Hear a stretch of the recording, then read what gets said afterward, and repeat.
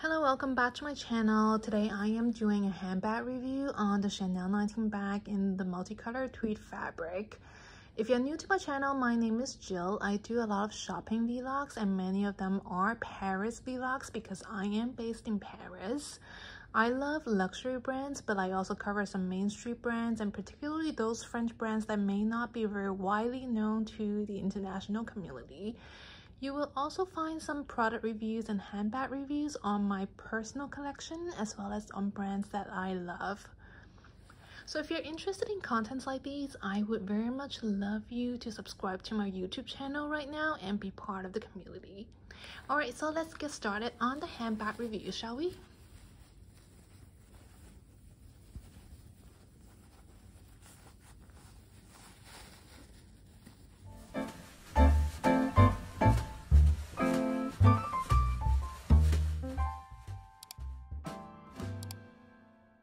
So this baby here is my very first Chanel purchase in my entire life. So this is what really started my Chanel journey, if you would call it that. So why did I pick this particular style and kind of pattern for my first Chanel handbag purchase? That's a good question. It was somewhat of an impulse purchase that I made. I didn't really kind of think it through. I know a lot of people probably wouldn't recommend a Chanel 19 or a tweed bag as their first Chanel handbag purchase, but I kind of just went for it because I was completely swept away by this style and this tweed pattern. So I first noticed this bag when it came out in the 2019 collection. It's also Karl Lagerfeld's last collection. When I saw this shape, I was completely blown away. I just really like how the style is so relaxed. It has an understated chic kind of vibe to it. I really like the big quilting, which is different from the classic flaps, and I really like the pillowy kind of effect, and it's just really casual and relaxed, and it's still very luxurious. So that's why I like the style. And as for the pattern, I have always been a big fan of Chanel tweed. For as long as I remember, I just admired the history of Chanel and how tweed played a major role in the brand. I like looking at old photographs of Coco Chanel wearing her tweed suits. It's just such a big part of the brand that I always kind of dreamt of owning something in Chanel tweed. And this pattern, when I saw it, something about it just spoke to me. I think it's the color combination.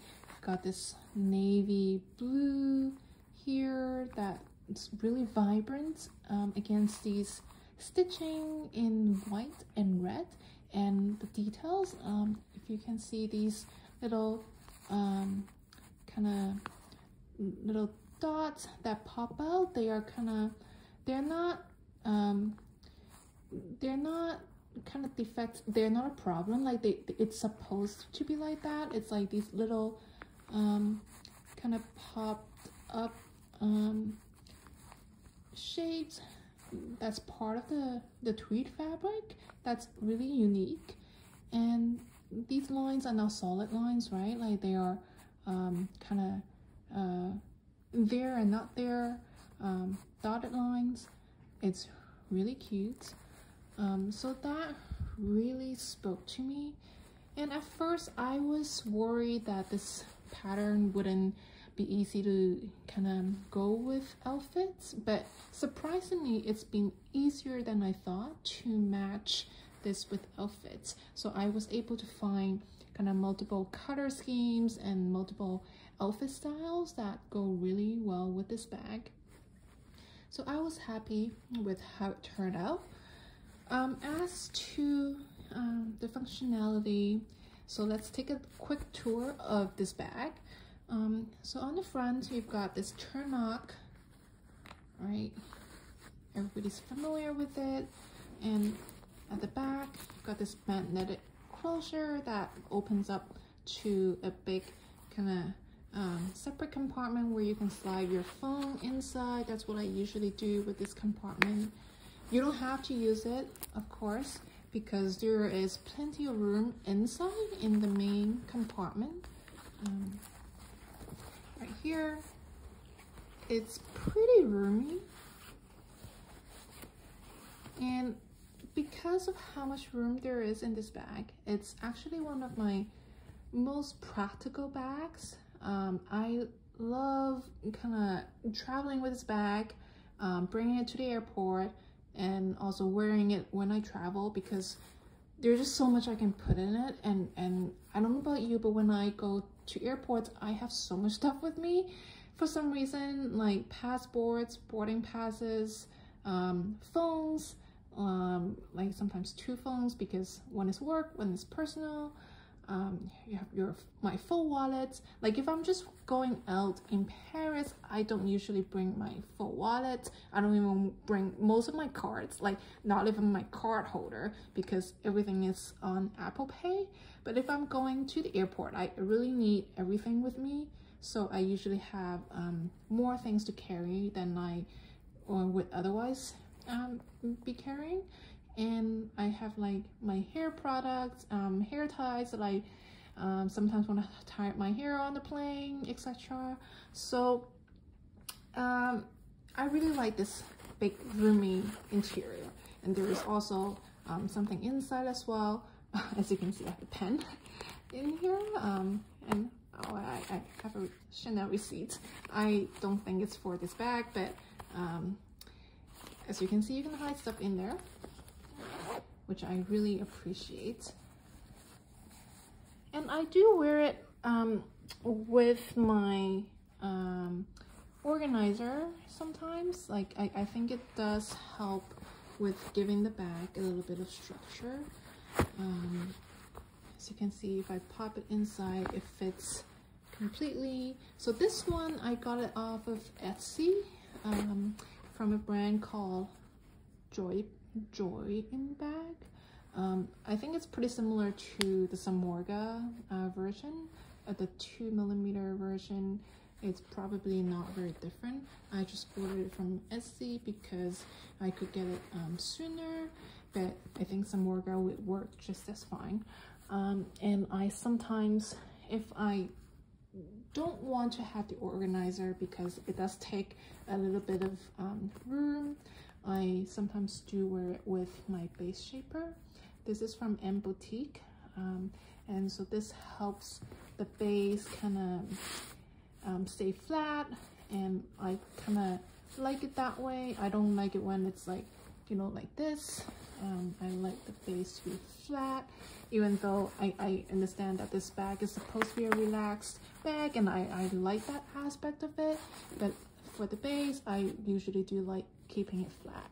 So this one works really well for keeping the base flat, and you can also pop it in with the organizer as well. So in terms of ways to wear it, I personally think there are 4 ways to wear this bag. So there is the crossbody with this chain.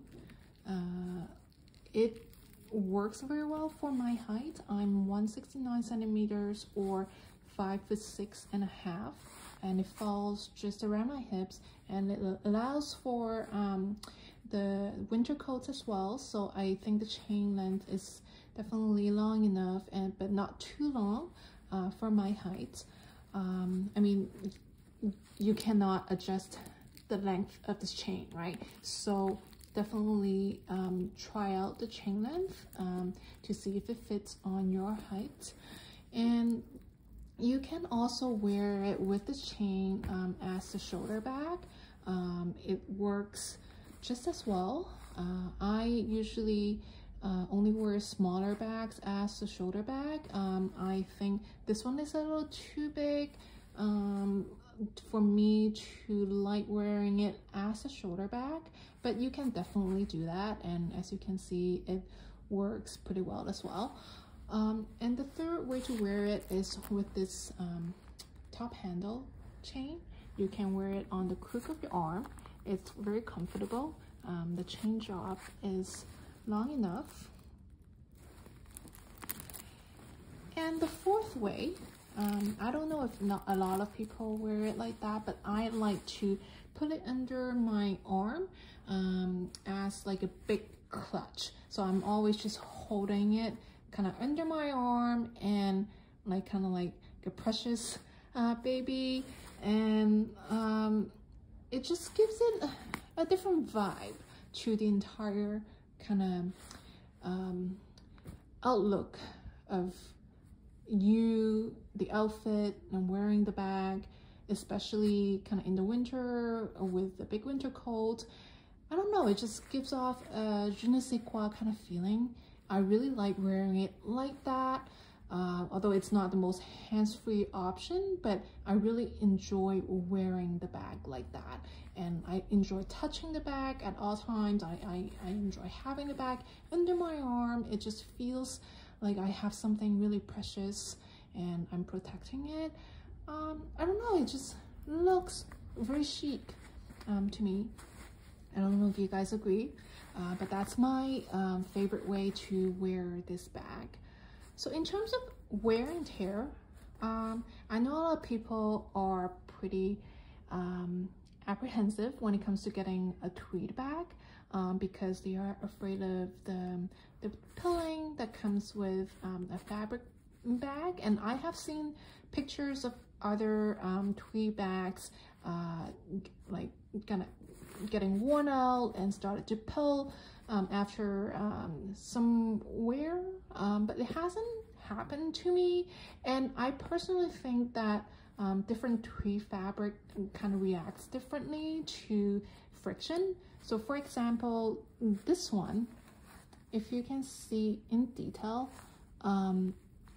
it's a very hard wearing fabric. It's not very woolly, like you don't see the little wool kind of tiny threads coming out. Like these are very hard wearing material. I wish you could feel it. You really have to feel it. Like if you feel it, you would know what I mean. Like I've had zero pilling at all, and this bag, I bought this bag pre-loved, right? So this bag has been around since 2019, and there's zero pilling at all. Okay, I haven't really been babying this bag. I mean, it's not like I throw it around, but I have been just reasonably careful, but not too careful with it. And there is absolutely no pilling and no color issues at all. It's basically just in pristine condition. Like this fabric is just really great. And another pro of this fabric is that I'm not worried about having it in the rain.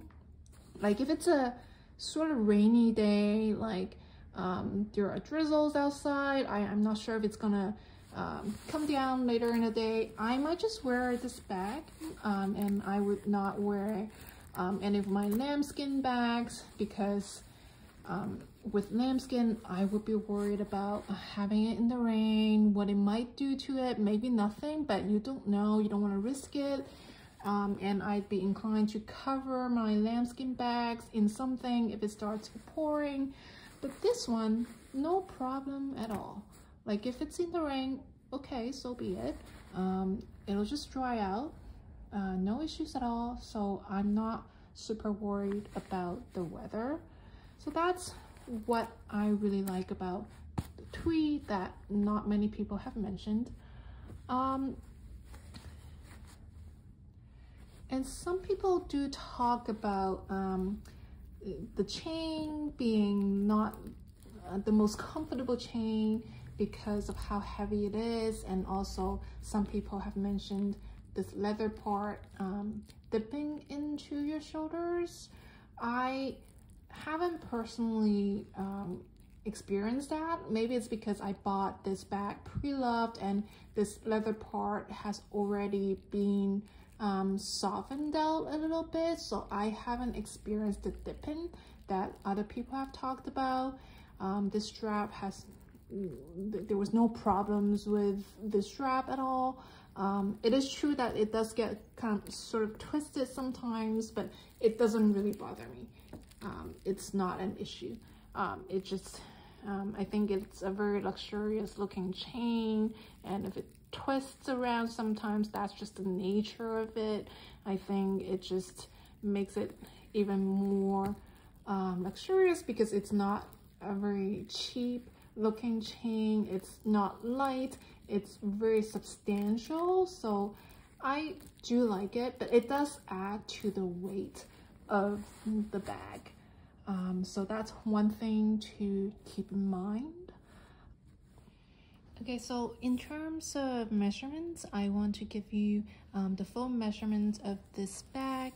So here across the base, it's about 10 inches, I would say. For the height, I think this is roughly, if you can see, around 6 to this point, and if you want to measure it up to the flap, it's probably 6.5. And for the base, it is 3 inches. And for the chain drop, for the top handle, this is roughly 4 inches. And for the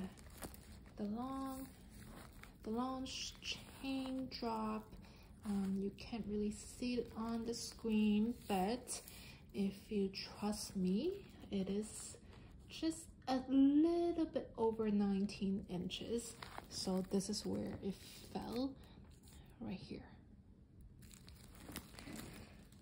Okay, so in terms of pricing, this bag is currently retailing for 5,450 euros in Paris. In the US, it's probably not a lot above that level because Chanel has harmonized their prices globally last year. So now the US prices are not very far from the European prices. So depending on the exchange rate, it's probably about the same. You do get the VAT refund in Europe, so that probably makes a difference. And in the US, you will have to add tax to it. So it's unclear whether it's cheaper here or in the US. And a few years ago, this was definitely below 5,000 euros. It was in the kind of low to mid 4,000 range, and that's where I got this bag at. I got it pre-loved at around the retail price at the time, and I got it pre-loved because I couldn't find it anywhere in the stores, because this is a seasonal pattern, so if you don't grab it when it first comes out, then chances are they'd be sold out everywhere. So because this was the specific pattern that I really liked, I just had to go the pre-loved route. But I am glad that it worked out for me and it has stayed in pristine condition. Alright, so I hope you guys enjoyed my review of the Chanel 19 bag. Let me know down below if you have any questions at all, and if you are not subscribed to my channel, please do so.